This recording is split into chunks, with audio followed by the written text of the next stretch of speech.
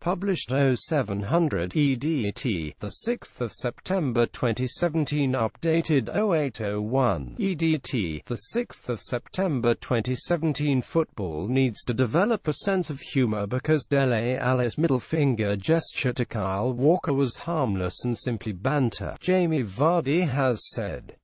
Footage showing Alli gesturing during England's game against Slovakia at Wembley Stadium on Monday has been looked at by FIFA. The 21-year-old is expected to escape a lengthy ban as they stopped short of a formal investigation, though Vardy has warned this risks taking the fun out of football.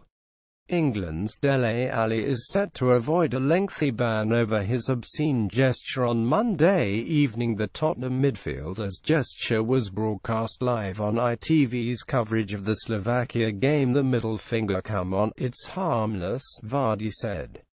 It's just something that has been blown out of proportion. He was doing it to Walks. It's just harmless banter and has been blown way out of proportion.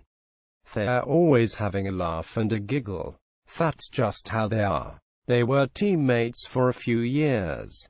They're going to like to mess around, especially now that Walks has moved on himself. Jamie Vardy has defended his international teammate against recent criticism. It would definitely be harsh if FIFA acted. If he is getting reprimanded for that, then we might as well take emotion and enjoyment out of the game. Everyone has got to have a bit of banter, otherwise I don't think you would get through the day of being a footballer. Alli was initially accused of aiming the gesture at referee Clement Turpin after television cameras spotted the midfielder's signal in the 76th minute.